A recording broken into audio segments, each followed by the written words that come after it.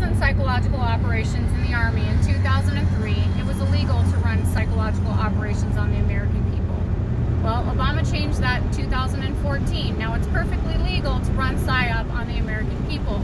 You are living in a multifaceted psychological operations exercise on every front.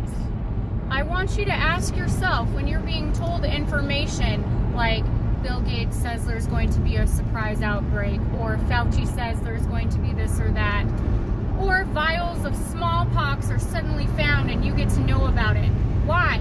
Why do you get to know about it? Because they're setting up a narrative. What is that narrative?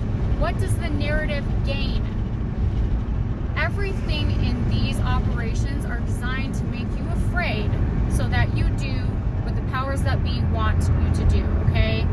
Win the hearts and minds of the people, okay? And that's done with fear.